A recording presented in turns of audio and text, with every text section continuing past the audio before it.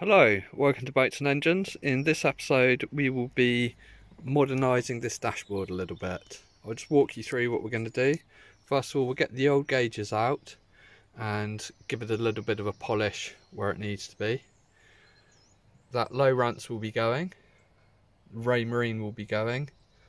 Those two gauges will be kept because they're linked to the engine and I need them. That compass doesn't work properly, and none of these gauges work apart from the battery gauge, and I believe that's because the boat's been re-engined and these are old mercury gauges. So we'll be getting rid of certainly the trim gauge, and we'll put in a different battery gauge and a different temperature gauge, although that's not wired up at the moment. It works on these. We'll see what we can do to modernise the compass a little bit. I want to have a tablet there, got a really nice RAM mount to fit that, and vinyl wrap in the middle, and then perspex panels to modernise the side bits, but you'll see it as we go. Right, let's get started.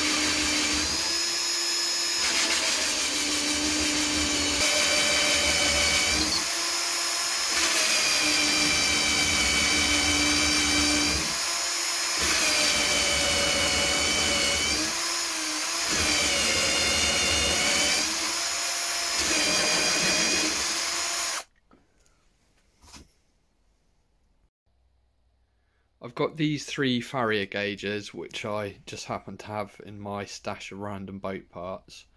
They're not perfect, but they're a bit better than what's there. The main reason I want to use these is because they're graduated. The voltmeter on there is not graduated, and it seems a bit vague. I'm not sure it's working that well. Temperature gauge wasn't actually wired up. The temperature gauge is wired, the sender is wired to the main digital display, which just gives you a warning if it overheats, so I want actual temperature. And again, the trim gauge wasn't wired up. And just to test these, what I've got is a variable resistor and a little power supply, and I've got the temperature gauge wired up. Oh, hold on, have I even got it switched on? Yes. Got the temperature gauge wired up, and it's very sensitive, but it is working. So just as I'm trimming that potentiometer variable resistor, I can see that it's working. I can also go through and measure the resistance at different temperatures. It's worth noting, if you're trying to do this, if you try and measure it with the multimeter, the way this works is it puts a voltage across it basically, and then measures the voltage using a potential divider, but I'm not getting into that. So you won't be able to actually measure it live. You have to turn it to a certain temperature, then measure the resistance of your potentiometer, and just do a little list of the temperatures at resistances and check against what sender you think you have. I've probably just made a huge meal out of that, but it's how I'm testing these gauges, and hopefully give us some actual reliable telemetry. Much simpler now, just testing the voltmeter. So you can see there's a nice correlation. It's a little bit difficult to read the gauge, but much better than no real clue whatsoever. And just if you're interested, there's the results from the trim gauge. So where it really starts reading, I think it's about 600 ohms. It's pretty hard to get an accurate reading. I got, well, between 600 and 700. So that's what the sender should be static. I think Chevy should be 600 ohm static. I mean, that's at room temperature. 80 degrees C is 150 ohms, and 120 degrees C is 20 ohms, and max is 4 ohms. So basically, if it's dead short, you're boiling your engine to death.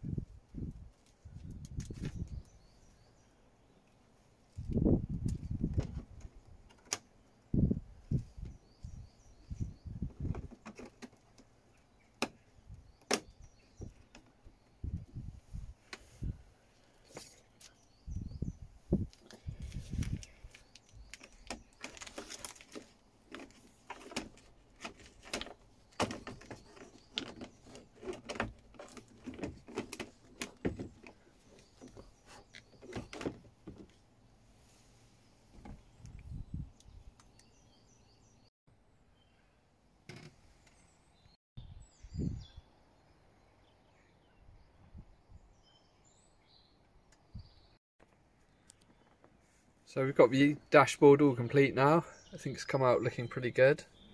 So I just used Perspex for the side bits, and you saw how I cut them out, all very easy to do.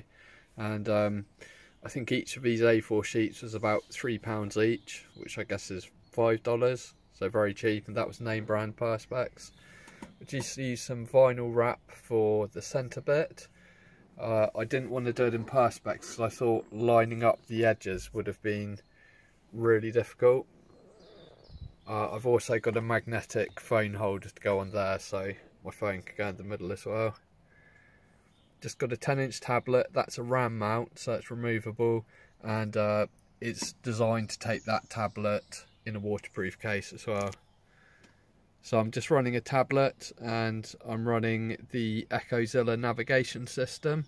So that's a black box sonar, and it's also got navigation, all sorts on it, speed, depth.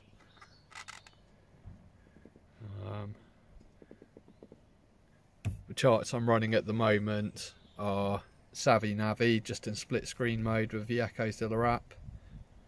And I've got a transducer installed in the engine bay, and this is just a 150 kilohertz in-hull transducer. There's also a transom mount one which goes with the EchoZilla system.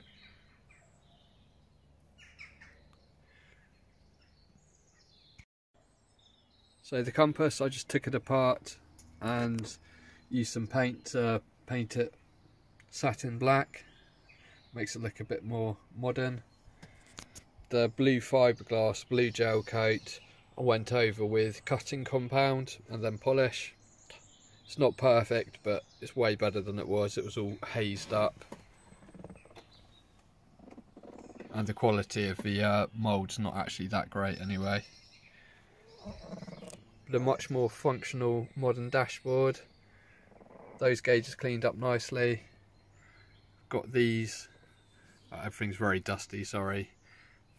So that one is wired up, that one isn't, but I think I found actually the sender wire when I was messing with all these gauges, so I think I can wire it up. Rockford Fosgate stereo, I had that already. I have got a second-hand VHF to go up there as well, which is why I've left that hole in there.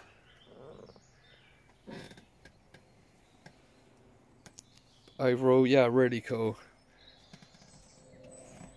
If you want to check out the EchoZilla system, it's really cheap. I think it's $170 or $180. That allows you to use your tablet as a full multifunction display. A 10-inch MFD with that resolution would cost thousands and thousands of pounds. So it's a pretty cool system. Go and check that out. Really modernises the dashboard, and it's very easy. I can just take that home with me when I go. Also, that because it's working wirelessly over Bluetooth, you can have it anywhere on the boat as well. And I have it running on this phone as well, down in there, so I can have two LCDs.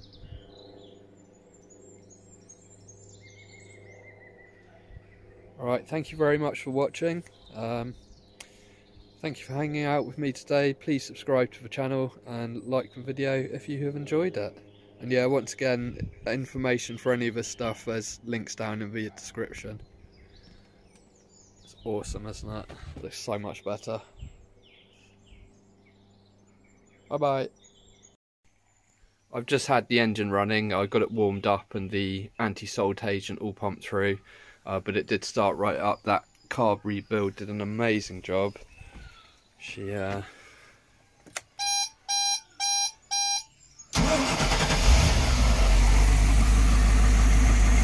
sweet as.